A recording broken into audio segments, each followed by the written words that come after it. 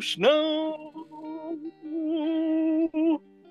You're like all like down, like I don't know if your computer like moved up or if you're just like I'm in chill mode tonight. Me? Yes. No, I have a logo on my sweatshirt, which I thought I'd hide. Oh. Nobody's No. watching this that cares. That's true. That's true. Is it Pivot? No, it is not Pivot, but that would be a good one. I swear somebody used that in a message just like a few days ago and I like laughed. Because it was Every like, time I think of I it. feel like it was so blatant. Like they were trying to use it like ironically to me. Like that's how I took it. I'm like, this, I don't feel like this is like their normal speak. So I'm like, this is pretty funny. So every time there's the first snowfall, I always think of the scene, which I was just quoting when we started here, from White Christmas, which I watch at least once a year. When they get on the train car to go to Vermont, and they're like, snow, snow, snow, snow. You not know what I'm talking about? Did that come out in like the 30s or something? Yes, It's it is from like the 50s. Is it black and white? No, I Not think quite they that far actually back. colored it, you know. Irving Berlin, Bing Crosby, Danny Kaye. I know what you're talking about. I've never seen it though. Who's the Clooney? It's like George Clooney's aunt, and then this other just dreamy gal. I can't remember her name. She's lovely. Wonderful stems. Anyway, Well, yeah, nice. You're just trying. If you're trying to convince us that you're not that old, it's not working. no, I'm not trying to convince, but I'm just Wow. saying. I say that when I.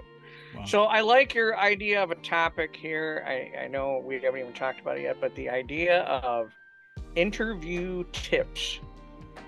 Yeah, so this came from, I was watching someone in my feed today on TikTok and they got a bunch of questions. They own a business and they used to be like, they're not like rich, but they used to be like really poor and broke. And someone had asked the question like, I'm poor and I need a job. Like, how do I interview? Like I've applied to 100 jobs and like I haven't gotten one. And so she just started off with like, yeah, I've for every 100 that I apply to, I get like 1 or 2 interviews. And then she went through interview tips, and I'm like, oh, that might be fun to talk about. So thank you, TikTok. I still think personal references is still the number one. In my mind, by far the best way to get an interview. You mean like you know somebody there? Yep. For sure. Who says, "Hey, we should interview this person." Yeah. I mean, that's kind of like a for sure. Like you can get a job without it, but when you know somebody, that's very helpful. Right. It's easier for sure. Mhm. Like the first place, I hadn't graduated yet, and I was gonna graduate, and one of my friends was like, hey, no, this person is, you know, I told him what I was going to school for. He's like, that sounds a lot like this, and I know somebody that's looking for that. And I'm like, set it up. And I go in and we like hit it off, and then as I was walking out, I saw someone that I worked very closely with at the place before, and they were like, yeah, we went off. And I asked him when I started, I'm like, hey, did you care about my education? He's like, no, I didn't care about that. He's like, the second you left, I went and talked to this guy that you knew. Like, Yeah. Yep. I will definitely admit, like when I interview someone, like I check their LinkedIn and who they're connected with and see, do I know anyone whom they're connected with? And then I will reach out and say, hey, what was your experience working with this person? Interesting. I don't think I ever look at who they're connected with. Doesn't it tell you if you like know somebody though, like when you go to their page? Do you have mutual connections? Yep. Yeah. Yep. I go to LinkedIn too. It's usually just to double check that their, you know, resume matches what's on LinkedIn.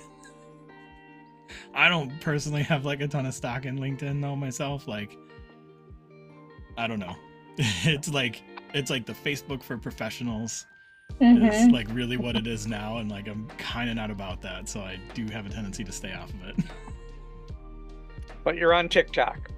I'm on TikTok because it's just swipey swipe with my thumb. Every 3 minutes, sometimes less. It's too much. Like Facebook and LinkedIn, that's like too much work.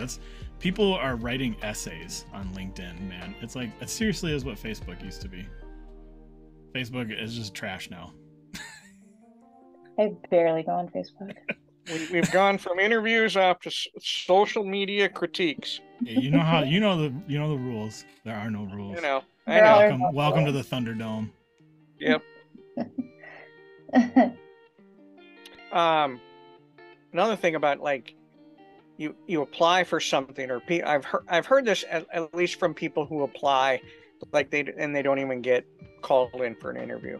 I know that with large companies, because I heard this from somebody like on a recruiting team. They said, if your cover letter does not address all of the requirements for the position, like keywords. Yeah, keywords. It just gets eliminated by machine. Yep, by machine. Yep. So if they require a cover letter, pro tip, a cover letter should cover every single keyword of what's required for the position. I think even that's if I don't even have it, like if it said, hey, we require you to have experience with Fred's banking software, I will say, while I do not have experience with Fred's banking software, I have experience with Jim's bank and Jill's bank and Frida's banking software. So there you go. So that I at least mention it. So I don't get kicked out by the machine. I love that pro tip. I have another pro tip. Be humble. Do not go in thinking you know everything. Mm-hmm. Go in knowing that you have experience, and if you don't know an answer, you don't make something up. Never make something up, because they can smell bullshit. At least a good interviewer smells bullshit, but you have to say, I don't have that experience, but this is what I would do in that case, and this is how I would problem solve, and this is how I would research, and this is how I would. And then that shows actually more about your personality than your like knowledge. So. Mm-hmm. I was gonna say about the cover letter. Like in general, I think like it's a lot of work. Like I think like when you're looking for a job, like you have to put in the work, right? So it's basically you're looking at these. I mean, I don't know. You can do whatever you want, but it seems like to make sure that you don't get canceled by the automated system, that you have to put work into each position that you're going to apply for, or be very good and have like just a ton of keywords for whatever role you're looking for. But like, I think it's a lot of work when people look for jobs. I don't know that everybody does that either. I don't know that they've had to in the job market we've had for the last like 5 years or so. I also feel like the younger generation who's looking for jobs does not put that much effort or work into it. And it's all about networking. It's all about social media. What contacts do I have? Where can I get it in? So they haven't had to. Yeah. Like, we're the old school. Right. But still, but that might be smart, because have you ever applied for a job in which you didn't know anybody there?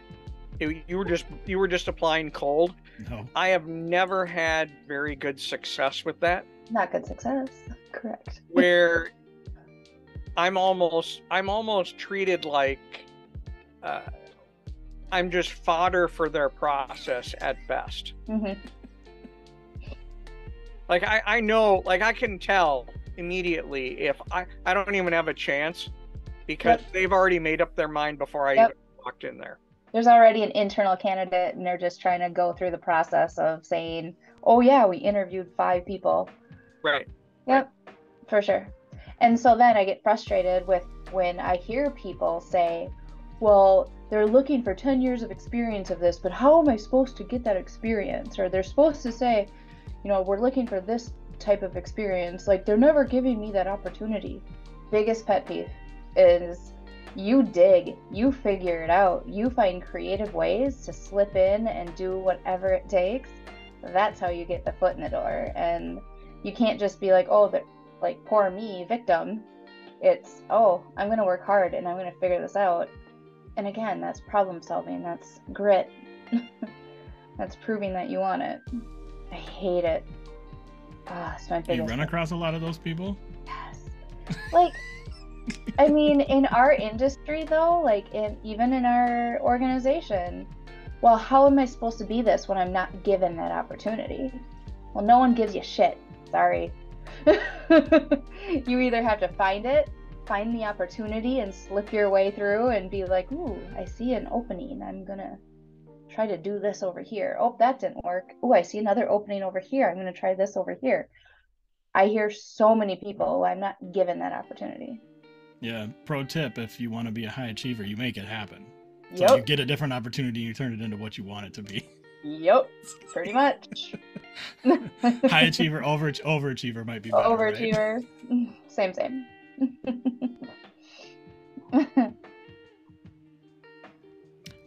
So if you're being interviewed, Jess, what is like one of your tips?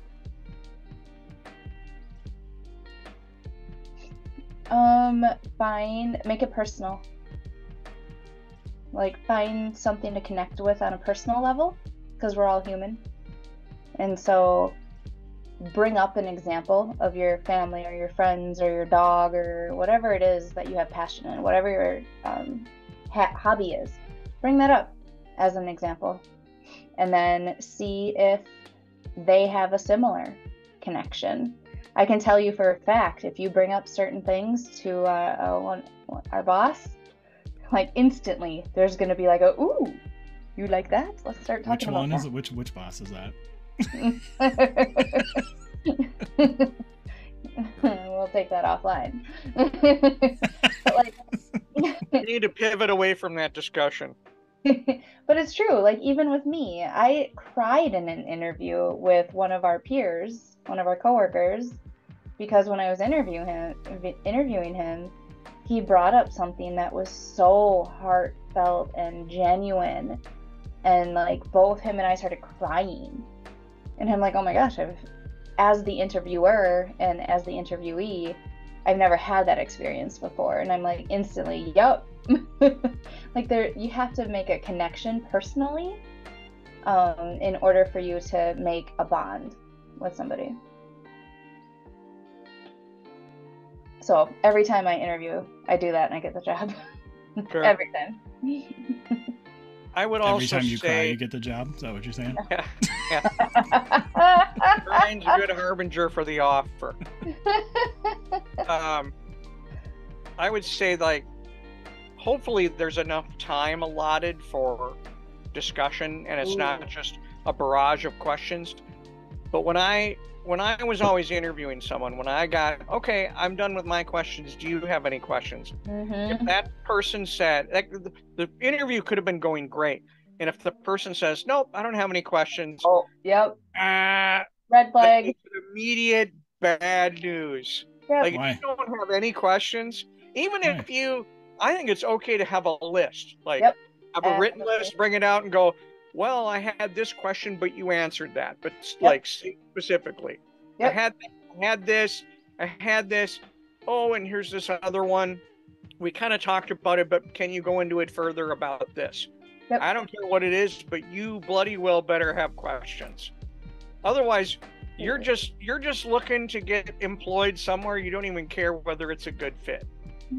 And you didn't put in the time or the effort to, like, do the research or like think critically about the job you're applying for. And like, there is always questions about benefits. If you don't even have a question, you ask about benefits. I don't care. You know, if you don't have any questions, you ask about their culture. Tell me a little bit more about your culture and how do you think I'm going to fit into that culture? You know, like, you ask something about that company. I don't care who you are. Yep. I agree. And in the final interview, so there's multiple interviews, right? So, like, maybe the first one you may not ask a ton of questions, maybe the second one, but any final interview, you have to ask questions at the end. And they always, I mean, a good organization gives at least 20 to 30 minutes for questions. And if it ends early because you had no questions, not a good sign. Ethan, you had a nonverbal cue that said you were thinking about that, whether you believed in it or not. Oh, I thought I was pretty verbal about that. I don't think I agree with that. Okay. Well, You think it's totally okay to not have questions? I don't think that. I'm definitely not on board with if you don't have questions, you're immediately dismissed like that. And maybe you guys are wording it a little bit differently. I'm taking that to a little bit of an extreme. Yeah, that's what I'm keying off of specifically. I would say it hurts your chances. Two demerits for no questions. How far into the interview do you feel like you know whether or not you want to bring them on or move them forward or whatever, wherever you're at in the hiring? Let's just say move them forward. That's a great question. I would say I don't know for sure until the end, but I do know right away whether they're going to make the cut. I probably know within 5-10 minutes whether this is just a waste of time. I know the other way. Like this is not a candidate. But I might be like, okay, yep, going well so far. I would say that there are, on rare occasions, I know quickly whether it's a slam dunk. Yep, I would move forward with this person. It's a gradual. Yep, check the box. Yep, looking good. Yep, sweet. Yes, got any questions? Ooh. Got any questions? No, dunzo. Maybe. I'm going to put this one as a maybe. I agree. Like, for me, I know the no's quicker than I know the yeses. So if there's a no, I know that within 5 to 10 minutes. And then I still try. I am like throwing so many balls for them to hit. Like, I need you to give me something, and they continue to not. So it's like, okay, whatever. But like the yeses come in later. The yeses come throughout of like, okay, you answered that really well. Well, you didn't answer this, but I asked a clarifying question and you answered that well. So the yeses are harder and they come more towards the end. The no's come quicker. And I'm just trying to get them to answer not the way I want, but like the way that the culture needs, the way that the organization needs, what we're looking for. I want them to answer that way, and it just continues to go bad. What about you, Ethan? It's pretty quick either way. Like I Really? know usually within the first 5 minutes. It's only one time out of all the interviews I've ever done where I've changed my mind through the interview. It was like it was a no initially too.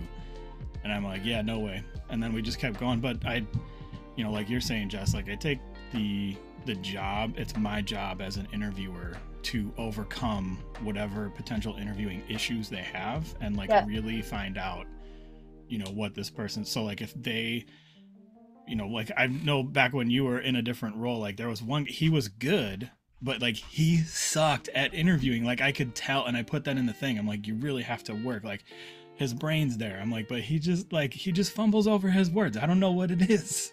Yeah. But Well, I'm glad you stuck with me, Ethan. But like in our industry though, interviewing is a skill set that you need. And if you were to get more of a FTE role where you don't need to interview all the time, like it's okay to not interview as well and have the good skills. But in our role, we're continuously interviewing. Like that is a skill set that you need.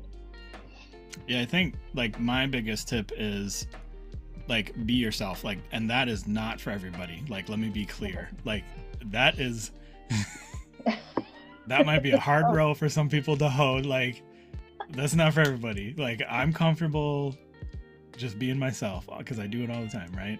But that also comes from, like, when I was finishing my degree, one of the capstones that I had to do is I had to go shadow. I had to do a mock interview with somebody. So I had no experience.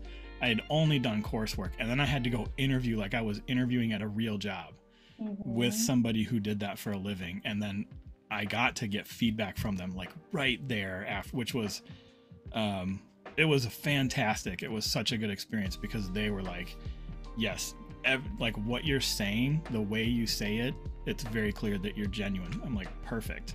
And they were like, don't put color on your resume. I'm like, got it. Back in the day when you had to carry a paper one with you and bring like multiple copies in your little folio. Yep. Ooh, do you guys care if, because we're virtual now, that the interviewee does not dress nicely and they dress in like in a sweatshirt or like a t-shirt? Like, have you ever had that recently? Or even in when it was face-to-face? I feel like it happens more now because we're virtual. But have you, like, to me, that's a red flag. Yeah, I would say not showing up with kind of, it doesn't need to be a tux, right? No. It doesn't even need to be a tie. Like, it doesn't even need to be a jacket and tie, but it should be a nice shirt and not like your crummy band t-shirt. Let me rephrase that. My crummy band t-shirt 30 years ago. I don't think I would ever show up for that. I would be wearing some, at least business casual. Correct. Yep. Not your screaming Cheetah Wheelies t-shirt. That's a band. Right. But not even a nice t-shirt. I don't care how nice of a t-shirt it is. Don't wear a t-shirt. Like, right. I don't even care if it's a $300 sweatshirt. Don't wear a sweatshirt. Like, does not bother me at all. I don't care. Really? I've never been of the. I've had a friend that was like, he would just write people off if they didn't dress like super professional interviewing for like a retail job. Like, he was working in retail and he's like, oh, they didn't come dressed up like in a suit and tie, so. No, and then he'd tell stories about how he gave somebody a hard time and they came back in a suit and tie and he hired them, and like that's not, because I'm a come as you are kind of person. Like, that's how I like to roll, right? So it's like, to me, it's like, if you can't handle me like normally, like, and I'm putting on a show, you might not like it when like reality sets in. So interesting. And I also assume everybody's either wearing shorts or pajama pants all the time. Or leggings, yeah. Or leggings. Well, that happened at the office. Like, that doesn't. To play Ethan's advocate, okay, there is some value if they show up in their most casual, normal attire, because they're probably going to give you who they really are in the interview. Yeah. As opposed to everybody tries to bring their A game, right, when you're interviewing, and have you ever had an occasion where you're like, this person interviewed great, and then they turned out to just be awful? You don't even know how many. Really? Oh, I have at least 10 that I can say. Did you dye your hair, Jess? I did. Like, really? Is it auburn? It's like a purpley red or something. It's very a red, dark. Not purpley, okay. But yeah, it's red. All right. Reddish. Yeah. Thank you for noticing. My hair's back. I can't believe you even noticed that. Thank you. You didn't notice that I dyed mine, Ethan. I did some Grecian formula. No, I did not. No, now that you say that, because similar to Steve and I, where the end, if they don't ask questions, I deduct points. So for me, it's a pet peeve. For me, it's like, you get points deducted. I don't make a decision based on it. But like, if there's a whole bunch of like pros and cons, and there's more cons, one of the cons would be didn't come prepared, dressed appropriately. You know what I mean? That would be just another con to add to the list. And I don't think there's any right or wrong way necessarily, right? Because one of the fun things we got to do when we went remote and we were still interviewing is we got to double up and see different styles. Mm-hmm. And I got to learn how really laid back my style is compared to some other people. Mm-hmm. They're just like diving in right away. I'm like, oh, let's just make this a conversation and we'll see where it takes us, buddy. Like all hippie-ish. But that's also your personality. Yeah. I don't get to do the hiring. I know that I don't know of anybody that actually got hired that was like a bad hire. And I know that there are lots of, like, the most recent one, it was really interesting because I'm like, well, this dude gets it. Like, he can do it, but he's junior. And I put that in the thing. I'm like, if we would like to spend the time to develop him, yes. And they were like, no, we don't want to. I'm like, yeah, perfect. Exactly. Like, and then I asked the recruiter, I'm like, if I'm on the fence, do you want me to pass him or not pass him? They're like, yeah, go ahead and pass him. I'm like, okay, cool. Well, don't ask the recruiter, ask the other person who does the hiring. Just a little pro tip there. Well, yeah, because we had the recruiter that recruited them all. Yeah, and of course they're gonna say yes. Put them. That's what their advice was. Like, if you're on the fence, just send them through. Let them deal with it. I'm like, I like that. Let them deal with it. Yeah, but show me a recruiter that would never say yes. Exactly. That's their job. Do they get like a commission on everybody they hire? Is that how it works? Well, recruiters, yeah, recruiters. Like, is it like a salesperson? Yeah, okay. That's their job. I look at that as a missed opportunity. Seriously. You're on the fence? No, don't send him through. I don't need any extra commission. If I didn't think that he would have done, like, if I didn't think he couldn't do it, I wouldn't have put him through. It literally, like, and I put that in the thing. I was like, they're junior, but if we want to develop them, they'll be fine. Mm-hmm. And they were like, we don't want to. And I'm like, yeah, cool. I remember I was tech interviewing just a ton of people one time. And I was not letting any of them through. I was like, no. One guy was like, he's okay. Okay, I'll let him through. And my boss at the time, she was like, nah, I interviewed him. No. And I was like, really? Okay, I'm fine. I was kind of on the fence about him, and I hadn't let anybody through in a while. She's like, don't do that. Just not let him through. I don't have time. I'm like, okay, got it. It's all about the time. That was an opener for me. Like, don't let him through if you don't want him. I'm like, okay. What's your favorite question to ask? Do you have a unique question that you ask? This is if you're the interviewee, you're being interviewed. Oh, that I'm being interviewed. That I want them to ask me? Yeah, no. Oh, wait, no, what? that you ask them. So you're being interviewed, and you guys have both said, like, you have to have questions. Like, what is a go-to question of yours or a unique one? And I think we should do, like, do you have a good, like, a staple for interviewing people too?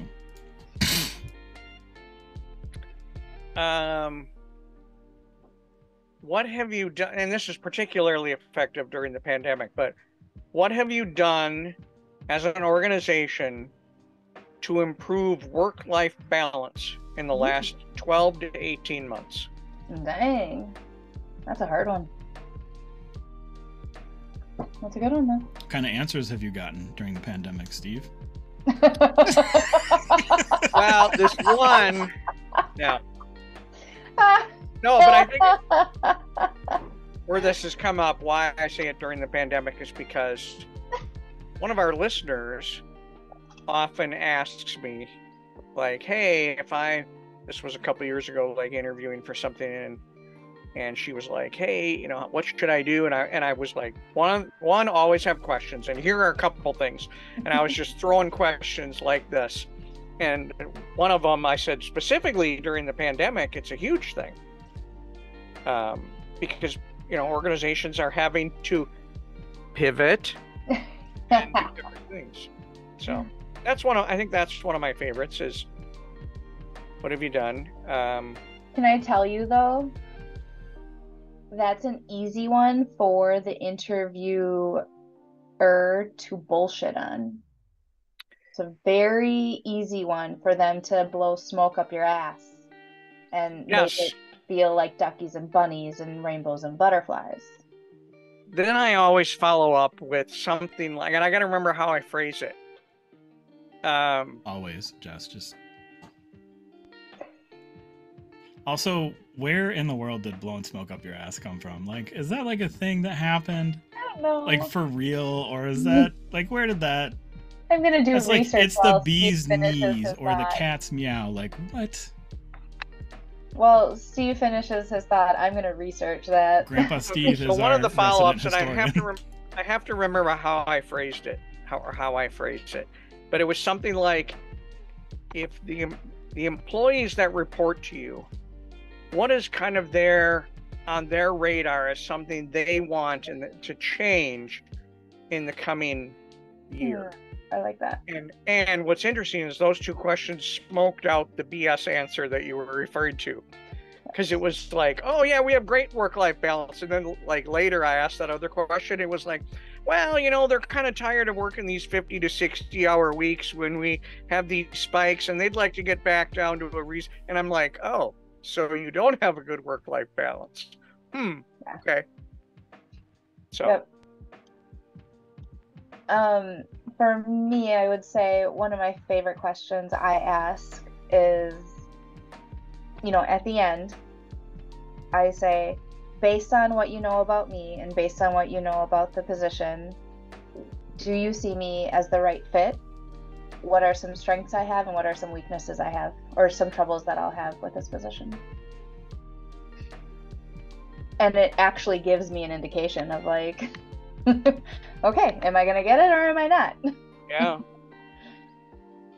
I also have asked, what are the characteristics of an employee who can succeed at this organization? Ooh, yes. Yep, for sure. And do you see those characteristics in me? Like, literally putting them on the spot is a ballsy move. That's ballsy, and that's very mature of somebody to come in and ask that question. And a good interviewer may even say, no, I'm, based on what I know, I'm worried about this and this and this. And that's what I would say. I wouldn't blow smoke up someone's ass. I'd be like, I'm worried that you're looking for this and we're not able to provide that. Or like, I'm worried about your experience and this is what we're looking for. So, yeah. Okay. I guess I think that's really interesting, and I got to think about whether I would care what their answer is or not, because I feel like I'm interviewing them at this point. Ding ding ding. I don't care what your answer better impress the heck out of me, because you're trying to sell me on your organization. This is a two-way interview. Yeah. I wanna join you. I'm not desperate. Yeah. Yeah. I agree. That's why personally, as an interviewer, I don't think it matters whether or not they have questions. But as somebody who might interview, yes, like you are interviewing that company or that person to see if you want to work there too. Ooh, another tip I have for like just looking for a job is don't look for a job when you're desperate. You're gonna settle. You're gonna just take the first offer that comes.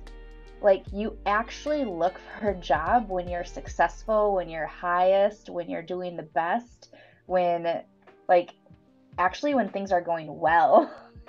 You don't want to be. I totally agree with that. You don't want to be leaving someplace. You want to be going to someplace. Yes. Yep. I've learned that, and it makes a big difference in your mindset. It makes a big difference in your happiness level. And I tell a lot of people that when they ask me, like, should I quit? No, you're on the bottom right now. You should probably stay, make where you're at good, and then when you get to good, that's when you leave. You have a lot of people asking if you should quit lately, or What was that? You having a lot of people asking you if they should quit lately or what? I have friends come to me knowing what I do, and I have friends asking me about that. I have a very successful friend who's in a similar industry as ours, and she asked me that, and I'm like, no, don't leave now. You're not happy, and when you look for something when you're not happy, you're gonna settle. You're gonna make the wrong decision because you're trying to be happy. Like, stick it out, get to that happy level, and then leave. But then she's like, well, what if I don't want to leave when I'm happy? Well, now you're going to go in the crazy cycle because eventually you're going to get unhappy again because it's like everything. They're not going to change. And so... Yeah. Rose-colored glasses. Yep. So... Another question I will ask is, and I'm going to preface this with, I know I'm not going to get the real answer, but I'm going to get something in between that tells me. And that is, if you could change one thing about the organization over which you have no control, what would it be? Ooh. And I'm not going to get their biggest pet peeve. They're going to think about it and go, I can't say that. Instead, I'm going to settle for this one. And then I go, okay, I got to judge. That's lower. Yeah. You are so right. They would never say their biggest pet peeve. Why don't you think so? That's a really good one.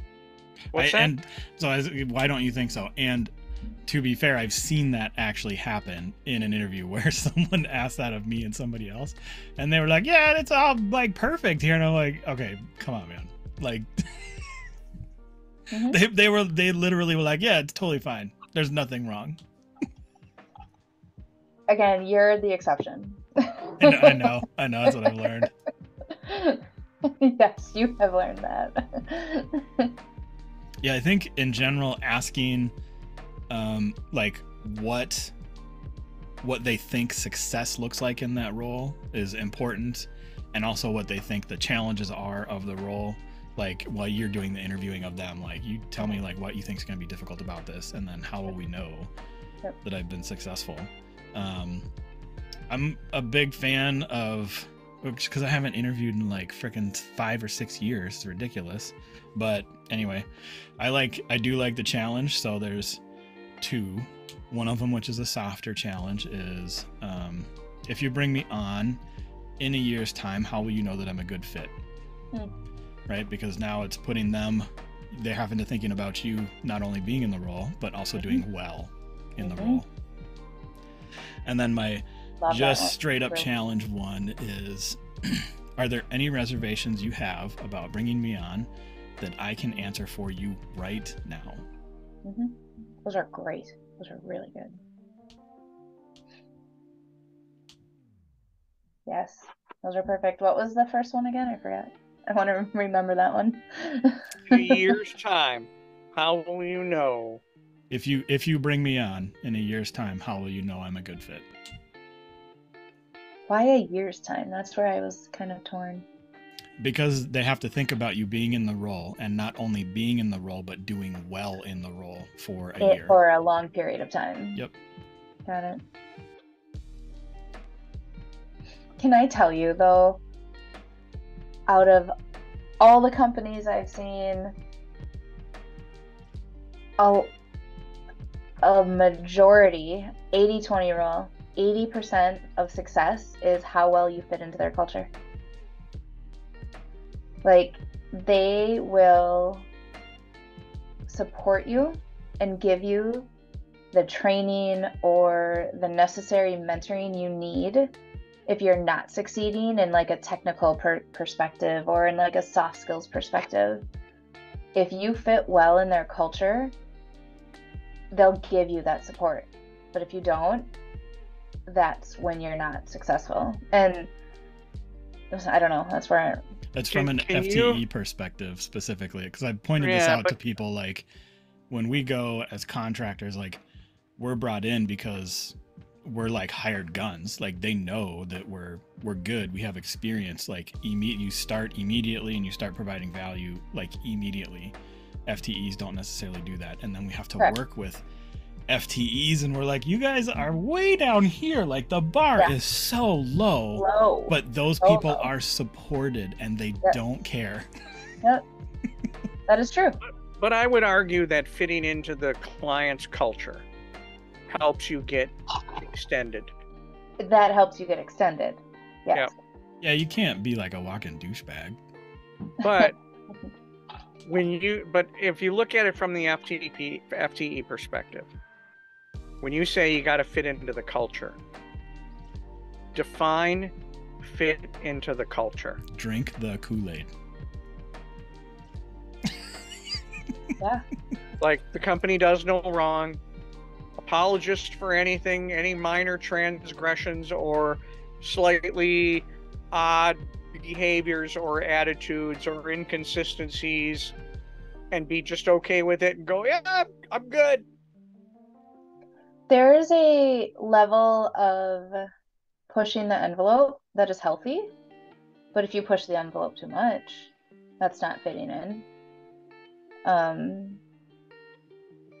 I see what you're saying. So like when I was at a major corporation as an FTE, I was literally told I didn't fit their mold. You do not fit our mold. You think backwards. You cross your legs wrong. Oh my gosh. When you think, you look up into the air and it makes it look as though you're not paying attention. Wow. That's interesting. I have to come back to that. Keep going. So like, I literally didn't fit their culture. And even though I was successful as fuck, like I had so many people around me telling me like I've done more in the 3 weeks that I was there than most people do in 3 months.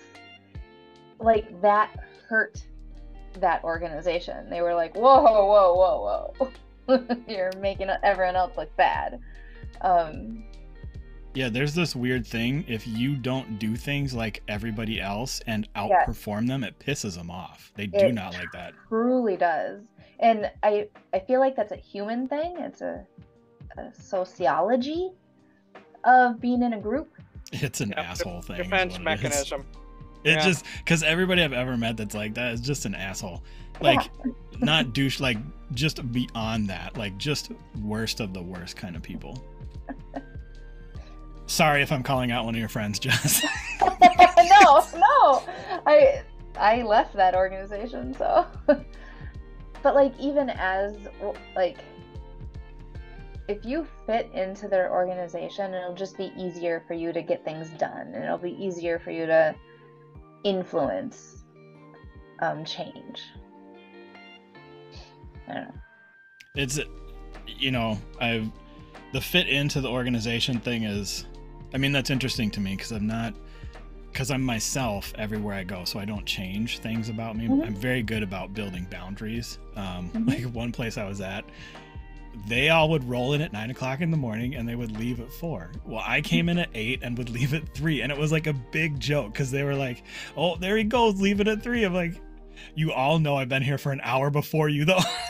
Yeah, exactly. But it's like I was the only one that did that. Nobody else ever showed up early. Mm-hmm. So yeah, just not being too, not taking that stuff, like not caring, like what people think. So it's not necessarily for everybody. And that's okay. And that's what I want to tell people is that if you don't fit in, don't take it as you being bad or you being different. And you are different because you don't fit in. But that's okay. Find an organization that you do fit in because they're out there.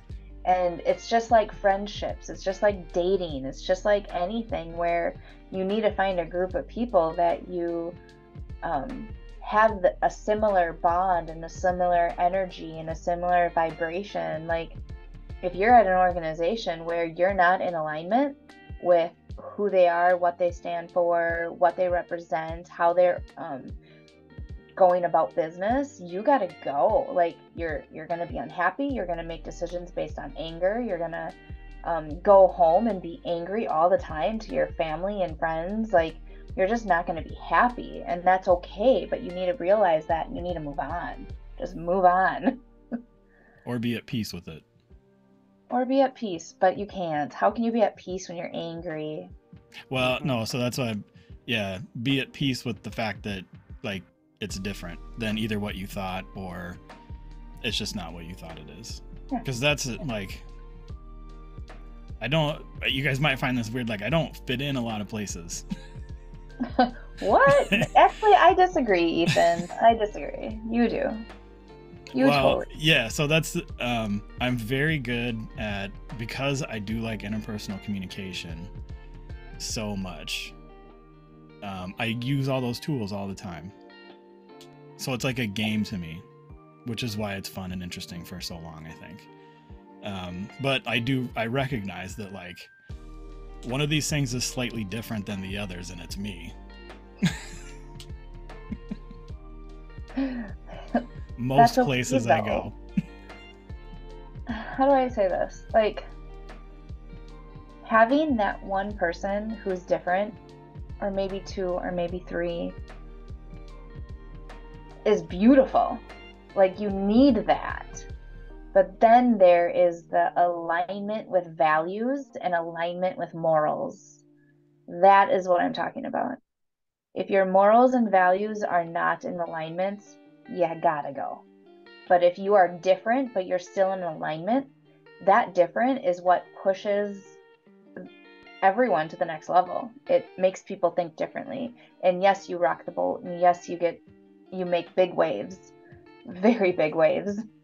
But if your waves are because you disagree and you don't want to do it and you're angry, the intention behind it is different than the intention of doing something right and doing something because you love it.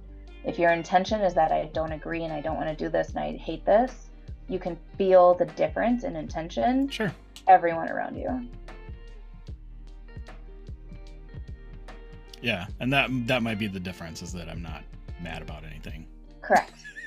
If you're at peace, your intention is positive, your intention is good. But if you're not at peace, your intention is bad, and that's when you have to go. People feel it. People can feel your intentions. If I give you a hug, Steve, and you know me, I'm a hugger.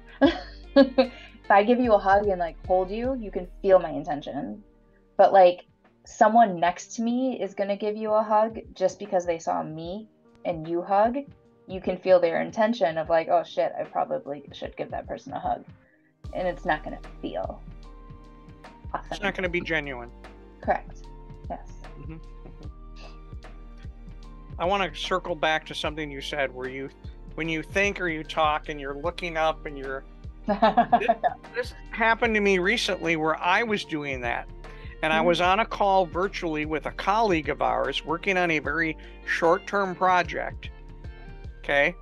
Oh. And he and I were working together, and I kind of went, okay, maybe I can't remember what happened, if I stopped and I said, sorry, I'm looking up. And he stopped me and he said, no, when you look up, you are actually thinking. And I can't remember how he phrased it. If it's something like it allows you to more easily access this part of your brain when you do that. It is. And I was like, oh, I had no idea. So, to the person who criticized you, screw up. They're morons. Yeah, exactly. There's actually, when you look to the left versus when you look to the right, there's a difference in what your thoughts are. If you look to the left, I can't remember. You're thinking about yourself, and if you look to the right, you're thinking about others. Like if you're talking to somebody and you're like, oh, I don't know, and you're thinking about others, whereas like, oh, I don't know, and you're now thinking more about yourself. So left means me, and right means others. That's a spiritual thing, by the way.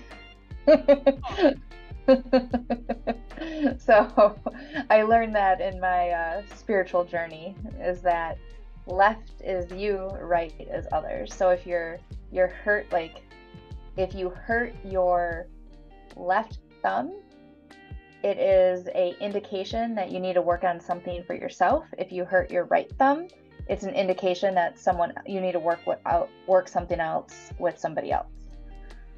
And so that's. And what happens if you hurt both? Then you're fucked. No. You're gonna die because you don't have an opposable thumb. Yeah. Can't grab anything. Done. That's me. That is totally me.